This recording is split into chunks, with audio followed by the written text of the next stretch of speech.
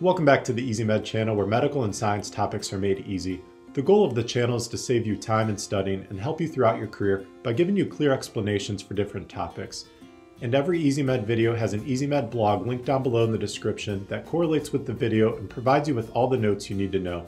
So make sure to subscribe to the channel, that way you don't miss out on future videos and blogs that make topics easy. In this video today, we're going to go over the main anatomical structures of the heart. And by the end of this video, you're going to be able to easily label this diagram.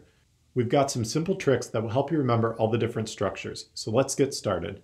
We're first going to use this cartoon diagram of the heart to walk through all of the main anatomical structures. This will help simplify things. Then once we've gone over all the main structures using this picture, we'll go back to that first diagram and you'll be able to label the entire diagram without difficulty. Let's start with the chambers of the heart. You'll notice that there are 4 main chambers labeled 1 through 4 on the diagram.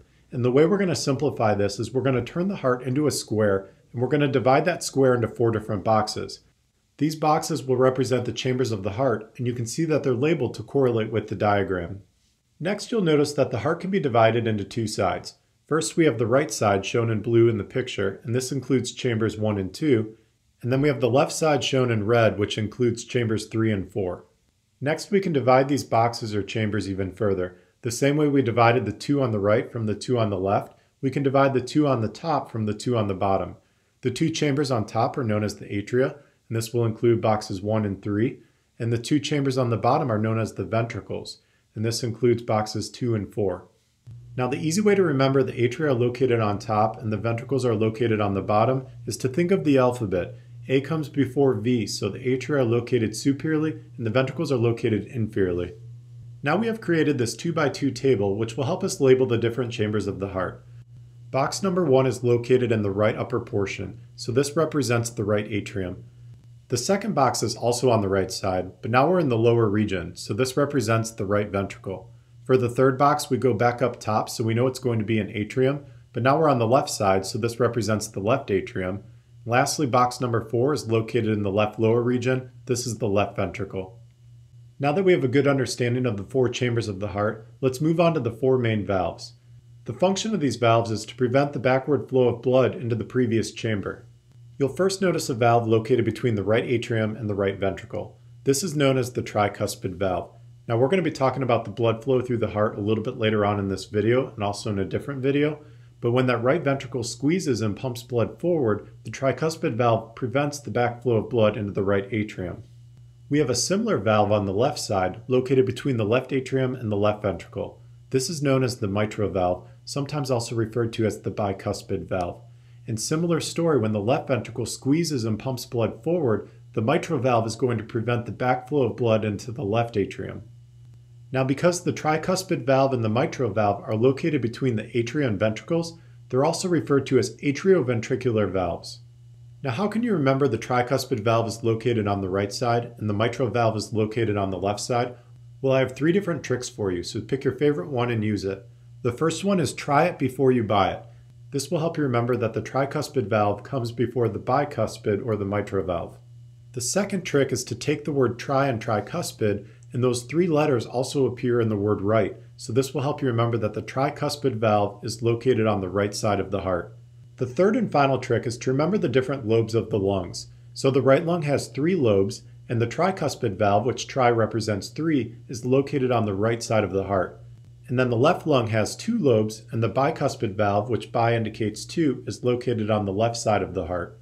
So hopefully one of those 3 tricks will stick with you, and it will help you remember that the tricuspid valve is on the right and the mitral valve is on the left. Let's now move on to the final 2 valves. The next valve you'll notice is located on the other side of the right ventricle. It's where blood exits the right ventricle and enters the main pulmonary artery or pulmonary trunk. Now we're going to be talking about the pulmonary arteries shortly, so don't worry about those right now, but it will help you remember that the name of this valve is the pulmonary valve, also known as the pulmonic valve. And the function of the pulmonary valve is to prevent the backward flow of blood into the right ventricle. There's a similar valve on the left side, located between the left ventricle and the aorta.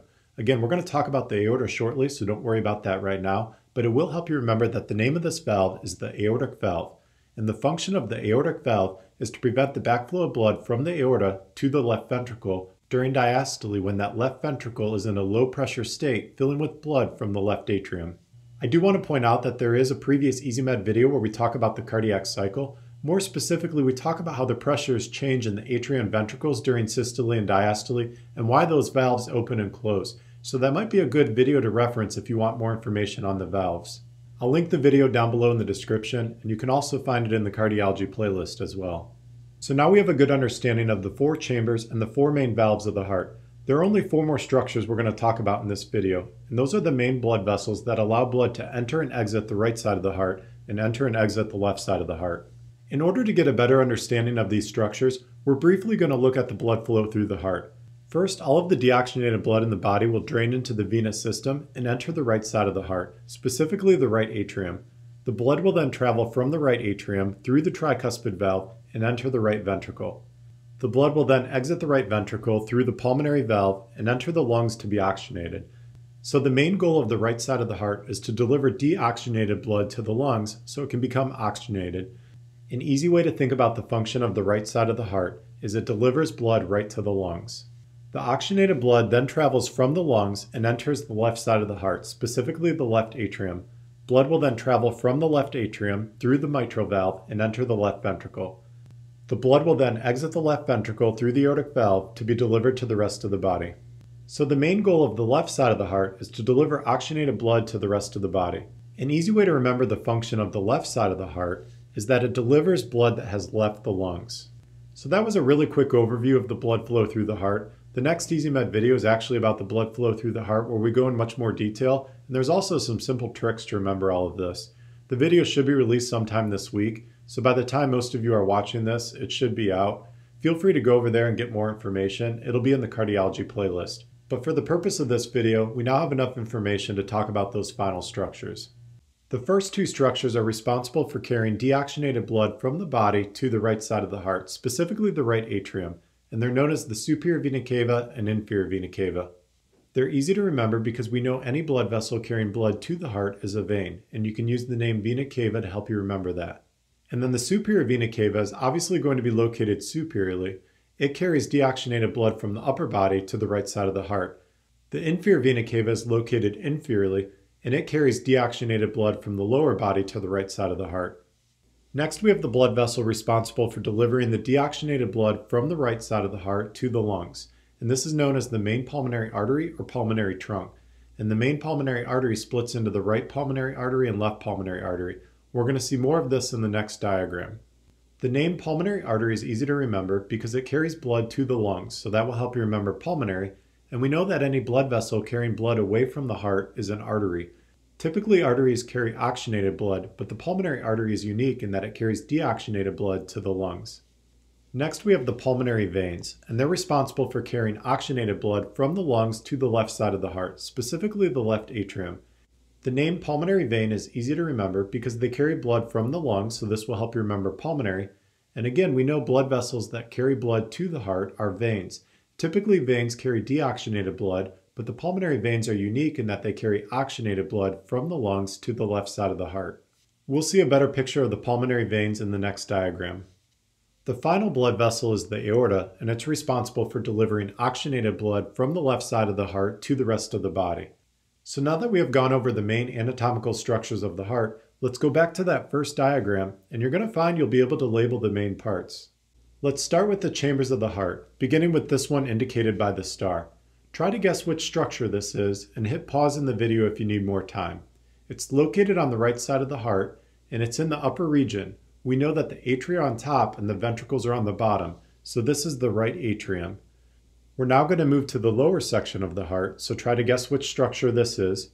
We're still on the right side, and again the lower chambers are the ventricles, so this is the right ventricle. Moving to the left side of the heart, we're again in the upper region, so this is the left atrium. And as we move down to the lower chamber, we're still on the left side, so this will be the left ventricle.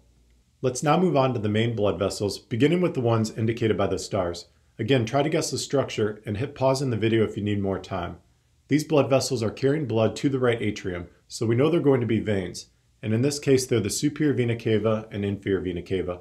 And their function is to deliver deoxygenated blood from the body to the right side of the heart. Moving on to the next structure, try to guess which one it is. We have a blood vessel that's exiting the right ventricle and going to the lungs. We know it's going to be an artery because it's a blood vessel that's carrying blood away from the heart, and it's carrying blood to the lungs. So it's going to be the pulmonary artery. Specifically where the star is, that's the pulmonary trunk or the main pulmonary artery, and then it splits into the right and left pulmonary arteries. And the function of them is to deliver deoxygenated blood from the right side of the heart to the lungs to become oxygenated. Moving on to the next structures, we have blood vessels that are delivering blood from the lungs to the left atrium. So we know they're going to be veins because they're carrying blood toward the heart, and because they're coming from the lungs, they're going to be the pulmonary veins. And the function of them is to deliver oxygenated blood from the lungs to the left side of the heart, specifically the left atrium. The final main blood vessel is one that is exiting the left ventricle and delivering blood to the rest of the body. Again, we know it's an artery because it's carrying blood away from the heart, and in this case it's the aorta. The function of the aorta is to deliver oxygenated blood to the rest of the body. Lastly, we're going to go over the four main valves, starting with the one indicated by the star. Again, try to guess the structure. This valve is located between the right atrium and the right ventricle, so it's going to be the tricuspid valve. And the function of the tricuspid valve is to prevent the backflow of blood from the right ventricle to the right atrium during systole when that right ventricle is pumping blood forward into the pulmonary arteries. Moving on to the next valve, this is located on the left side between the left atrium and the left ventricle. So it's going to be the mitral valve or the bicuspid valve. And the function of the mitral valve is to prevent the backflow of blood from the left ventricle to the left atrium during systole when the left ventricle is pumping blood forward into the aorta.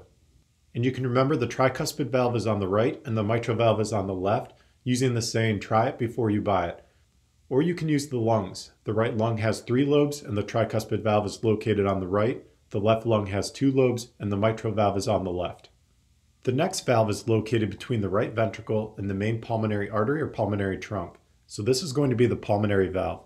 And its function is to prevent the backflow of blood from the pulmonary arteries to the right ventricle during diastole, when that right ventricle is in a low pressure state, filling with blood from the right atrium.